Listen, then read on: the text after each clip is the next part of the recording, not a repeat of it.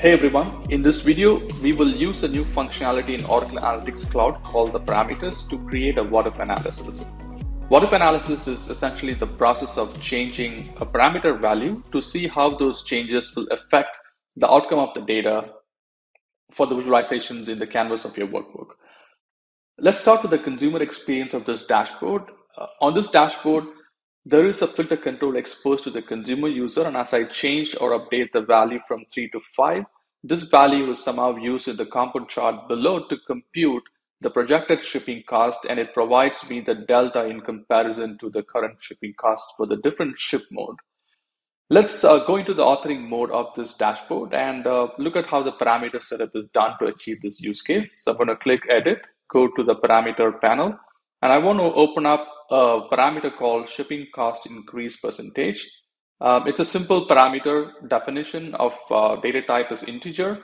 The possible values is set to range, and the author has provided a range of 0 to 100, which means the consumer user can enter a valid value between 0 to 100. And the initial value has been set to 3. Let's go to my calculations, and I want to highlight two different calculations used to build this combo chart. The first one is projected delta cost, which is the calculation where we are referencing the value of the parameter that we just created, and it's been used to compute the projected delta cost.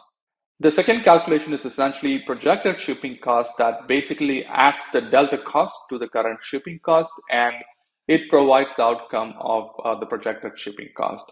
The combo chart is pretty simple definition. The x-axis category is ship mode, and the measures displayed are shipping cost, projected shipping cost, and the delta between these two costs. Now let's load up this dashboard as a consumer user one more time and interact with the parameter control.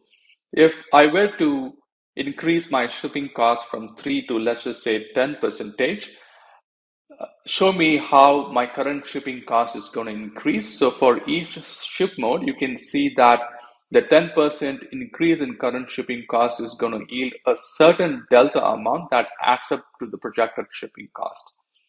What-if analysis is a great way to design the dashboard for your consumer users to dynamically pass values based on a parameter control and assess how that value impacts the outcome of data for the visualizations in your canvas or dashboard.